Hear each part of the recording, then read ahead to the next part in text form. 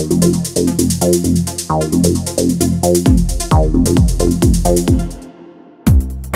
useful feature on the SQUID is its ability to undo and redo events. The SQUID remembers up to 16 previous operations and will restore them to a state of your choosing. The 16 undo states will be reset and wiped when you restart the unit.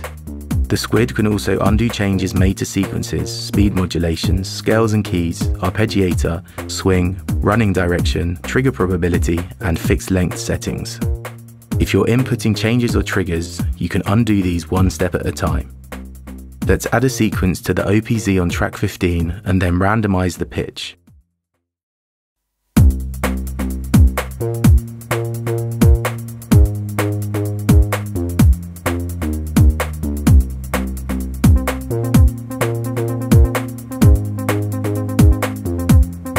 Now hold Shift and press record, and the pitch randomization will be undone.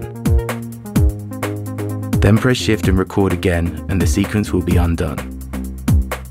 You can also access the undo menu, and previous changes will be listed. To access the undo menu, hold Shift and press the record button. Previous operations will be displayed on the screen. H stands for history number, T for track number, P for pattern number, and the operation carried out is displayed at the end of the line. You can now scroll through and select different events using the rotary selector knob. This will seamlessly jump back to that event.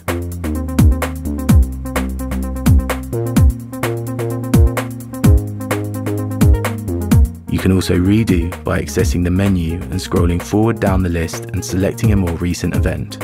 Along with being useful for trial and error purposes, the undo feature has the potential to be used in a live situation.